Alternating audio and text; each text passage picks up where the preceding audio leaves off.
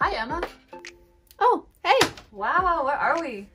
So we are currently in Kauffman Museum's primary collection space. Wow, did you spend a lot of time in here? So much time, yeah. You just created an exhibit for your senior seminar? I did. What was it called? It's called Meta, an exhibition about exhibitions. All right, let's go check it out. How would you describe this exhibit in 3 words? Eclectic, a little bit scattered, kind of random. So what does meta mean? I'm glad you asked. We actually have this handy definition right here. Oh, can you read it to us? Making or showing awareness of reference to oneself or the activity that is taking place.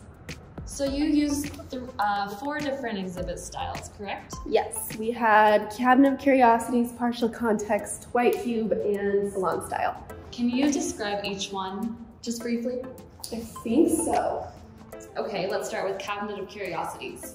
Alright, so Cabinet of Curiosities is obviously a cabinet kind of full of stuff that you might find at like your grandparents' house in the basement somewhere. And Partial Context? Partial Context is a little bit like a look into another world, I would say.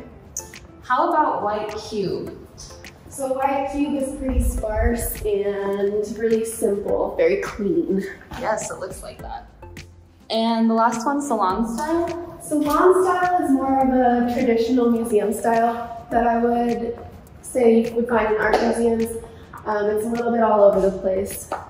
And you're a Bethel College student? I am, senior year. But the museum and Bethel are both closed right now, is that right? Unfortunately, yes. Aw, can people still see this exhibit? Yes, the virtual museum tour opens April 2nd. So what's next for you after graduation?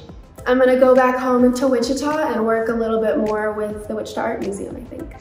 And what are you gonna do after this interview is over? Probably gonna make some lunch. Well, thank you, Emma. See ya. Thank you.